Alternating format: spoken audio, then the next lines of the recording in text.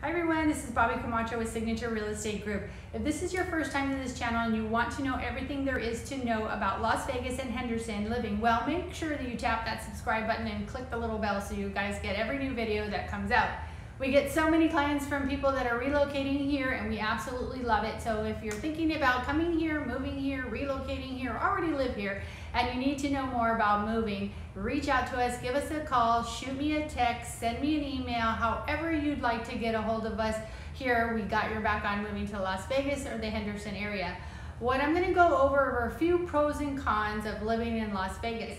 What are the pros? I like it centrally located, so anywhere you could be about 10 to 20 minutes from the airport, 30 minutes from Mount Charleston, where you can go hiking. In the winter you can go skiing or just play in the snow for the day. It's really close. We are also 1.5 hours from Laughlin, Nevada, where you can have casinos and restaurants that are along the Colorado River and you can enjoy the view. So that's a great day trip. We're about 3 to 4 hours away from California beaches, so you can take a break from the desert and go to the beach, and about 2 hours from Utah to go hiking. Another pro is farmers markets. We have them on the weekends, so if you guys like organic food, you can go there and get your fruits and vegetables, or if you want to just pick up a bouquet of flowers for your home or a friend. We also have breweries in town. We also celebrate Oktoberfest. We have cool tap houses, and they also carry wine if you like wine. I love our community festivals. Every year we have a foodie fest with lots of trucks, different nationality of foods, which is so fun and even family friendly for kids. Kids love eating desserts on a paper plate outside. We also have a rodeo here a couple of times a year, and we proudly sponsor the PBR. We have fireworks that are twice a year on 4th of July and New Year's Eve, and the festivals are fun and family friendly. We have kids stuff there too, climbing, they have rides, so it's for everybody. Now the cons.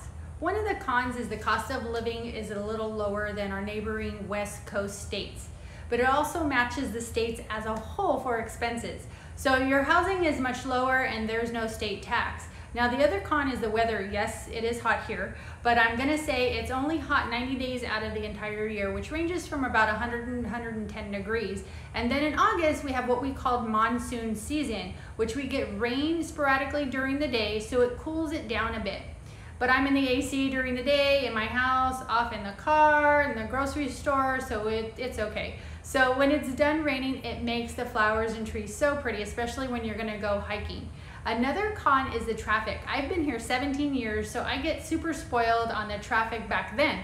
But now with all the great job opportunities we are getting here, more people are moving here, but let me tell you, it's still better than our neighboring states. I go to visit California once a year, and it makes me appreciate the traffic here in Las Vegas and in Henderson.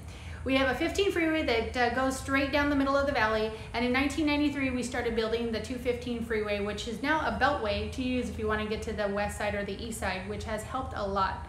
So those are a few of my pros and cons. I hope that helps. Leave any comments below, or if you have any questions, leave them down below as well.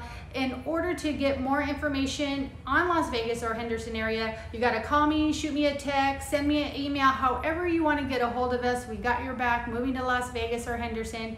Now you guys be safe and make it a great day.